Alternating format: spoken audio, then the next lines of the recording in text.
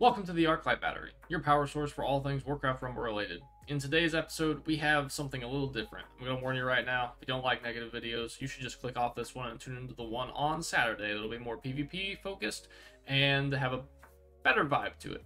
But if you are here for just all the content I make and you want to know what I think is wrong with the game and maybe how I would improve it, stick around. And if you're Blizzard, I hope you're listening because I think some of these things are outrageous. So, here we go. The first thing that I want to talk about is quests. This is your main source of progression as a free-to-play player. First off, in the beginning of the game, they're pretty good. They do a lot for you. As you get further and further, you have to do more of them and more of them to get any sort of XP from them at all. They are gated based on the number you can do, but not only that, they're gated because they get higher in difficulty as you do more of them. They should not do that. This is the only free-to-play system that players have to increase their account progression. And by making it more difficult, the more and more you do them, and successfully do them, you're discouraging players from doing them. I think in the whole life cycle of this game, I personally have done less than 100 quests. They're just awful. You're not doing anything fun. You're replaying the same map, and it gets harder as you do them. So why would I want to do them?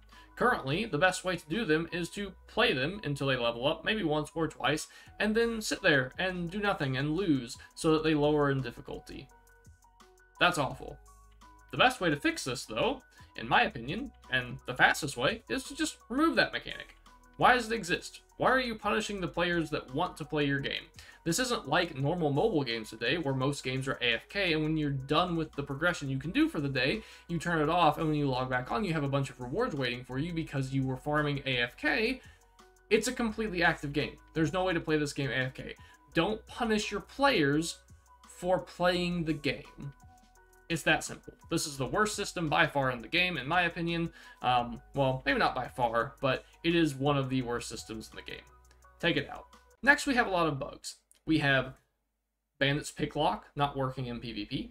We have Maiev being taken out of stealth anywhere she's on the map. Sometimes it happens, sometimes it doesn't. If a dragon tower triggers anywhere on the map, it doesn't have to hit her, it just has to trigger on the map. It's really obnoxious. It didn't exist in the last dragon tower meta, I don't think, so why is it here now? We have the fog bug, we have PvP disconnects, we have Dracasath killing Tyrion through shields and Murloc bubbles. There are a lot of bugs in this game. First off, where do they come from? I don't understand. These are things that get fixed and then are broken again in the next patch. They're things that didn't exist at all, and then when you update the game, they happen to break. So what's happening? Are we testing patches or are we not testing patches? I understand that it's hard to test everything, but when something like the Picklock talent on bandits or Tyrion and Murlocs dying through Dracasath attacks are fixed and then broken again in a future patch, are we really testing the patches?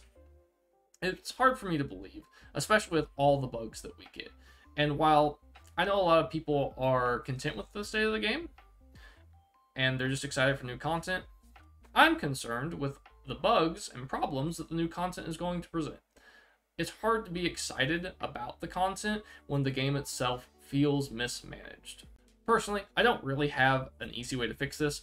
My best, I guess, guess is maybe you could provide the content creators that you have under NDA, like myself, provide them with a test server.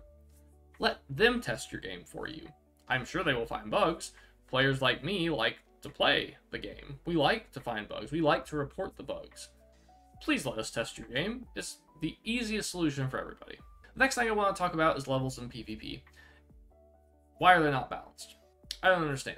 Actually, that's a lie. I do understand. It's to make money. You want to pressure people into spending money so that they can play the game that they want to play. And I get it. You need to make money. I think it sucks. I think maybe you should have gone down the cosmetic route, put emotes and skins for kobolds and different things behind a monetary value. Maybe change the map layout with art like TFT does, where it's functionally the same map, but it looks different. Let people change gold mines for themselves. Let them do a lot of things. Monetize the game in that way. But monetizing the game for PvP is awful. It locks people out of playing certain things in the game. People can't test new units because they're not leveled up. People can't play against higher level people because they get waffle stomped every time they come up against someone that's level 10 when they're level 7 and 8 and sometimes even 9. It's not fun. In beta, you had 7 levels on it. You had a level for owning the mini, a level for each of the Valor slots, so bronze, silver, and gold, and a level for owning each of the talents. That's 7. Pretty easy to get. Not anymore. That's not how it works anymore. Why are we not back at the old system? It's so much better. My solution, equalize the levels in PvP, or at least give us a mode quickly that will allow us to custom match, or a different queue that also gives rewards that is equal level so people can actually test their skill. There are so many players out there with more skill than most of us have that can't play because they just don't want to spend the money or can't spend the money. I think it's awful. It's bad for the game.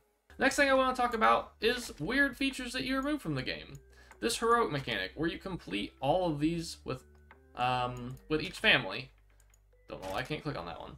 Anyway, these 1, 2, 3, 4, 5. You get rewards for doing it with all 5. Very awesome. That is actually a super cool implementation to this game. It was on Onyxia. Why is it not there now? It was there during beta. Why did we take it away? That makes no sense. There's currently no reason to do Onyxia, which is a shame, because it's a really fun fight. Do something that incentivizes people doing it more than once. I have done it once for a video, once for killing it myself, and that is it. I haven't touched it since. Don't plan to. I don't understand why there is not an incentive to do this more than one time. It's a fun fight. Use the fun fight you have designed to your advantage. Oh, another thing that's really broken with this game. Why is Deep Breath locked behind this? This is bad. A lot of players cannot get this. It's going to be the same when you lock Ragnaros behind the Ragnaros encounter that's level 29 and requires you to play with another player in your guild, by the way. Take minis out from behind giant walls like this. Make encounters that are level 15 or 20. Put them behind that wall, and then make the level 30 encounters and make them mythic. Call them mythic, call them heroic, call them whatever you want. But put something like gold, or a skin, or something cool and prestigious behind it that doesn't affect gameplay. Not a mini. The next thing I want to talk about is the new Fairy Dragon. First off, it's cool that it's in a new family. Cenarian family is awesome. My only concern is that now you have pigeonholed yourself into making more Cenarian minis, which is cool. You should want to make new minis, right? But why did it just come out by itself? Now next season has to be a Cenarian mini, or players will get upset. And then the season after that has to be a Cenarian leader. And you can't make the Cenarian leader next because you need another Cenarian mini to fill out its family slots. Unless you're planning on changing how family slots work, which would actually be kind of cool, honestly. But I don't think you have that in the pipeline. So you've pigeonholed yourself into now you're making these new Cenarian units one by one. And it's going to be a long time before we catch up to... What, Alliance? How many units does Alliance have? 1, 2, 3, 4, 5, 6, 7, 8, 9, 10, 11. So are we having the next 11 seasons be Cenarian minis now to catch up? Or are we just going to have a couple Cenarian minis and one leader and make minis for new things again? I don't know, but it seems weird that it didn't come out in a big update that has leaders already and a couple minis to get you kickstarted. I just think it's going to leave a lot of people with bad tastes in their mouths about it. But we'll have to wait and see and find out. And as far as Moonglade goes, it's not coming in Season 5. And that discourages me. Because what I think they're going to do with Moonglade is release it alongside a Cenarian leader. That is rough, because you can't release it next. So it's not next season either, if they're doing that. They don't have to do that. This is just what I think, my opinion. But if you're going to release it alongside a Cenarian leader, you need to have a mini first, because you can't have a leader without 2 minis in its family to fill the family slots. They won't do that. They shouldn't do that. They won't do that. So, we're at least 2 seasons out from Moonglade, in my opinion. I know, it's rough. That sucks.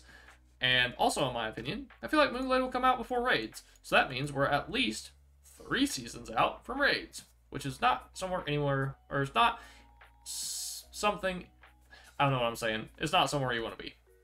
Not where I want to be. Anyway, guys, that's a little bit of a rant. I know I'm super negative. I'm mainly just mad about questing and kind of Arclight surges too. Bugs. There's a lot I talked about in my stream earlier. You can find that on my YouTube page or my Twitch page. It's towards the end of the video.